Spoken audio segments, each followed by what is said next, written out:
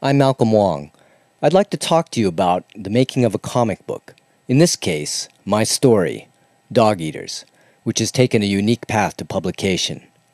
Dog Eaters won 3 awards at the Screenwriting Expo 5 in late October 2006.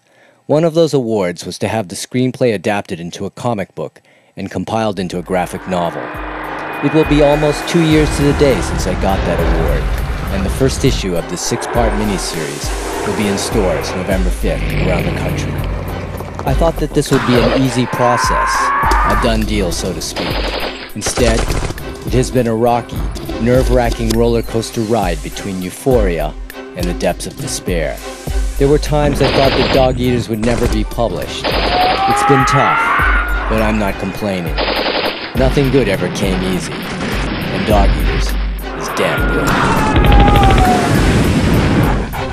I love you, Mr. Fluffy.